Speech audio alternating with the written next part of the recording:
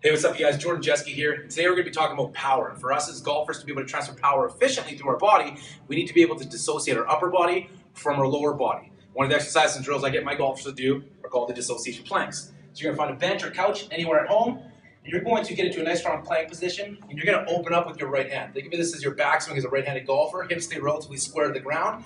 As you come down through, you're going to drive your knees through. Okay, now I don't want you to just go knee to chest.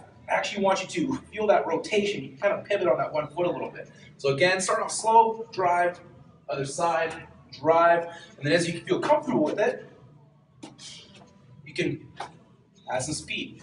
You can add a push-up in as well to get some upper body push strength and power. But again, that little knee drive is to imitate this little downswing, sort of our downswing to fire through, create some power through our golf swing. Those hips, once they start to move, the rest of our body can come through and create some more club head speed, and hopefully a little bit extra distance off the tee. Give that a go next time you're in the gym or at home.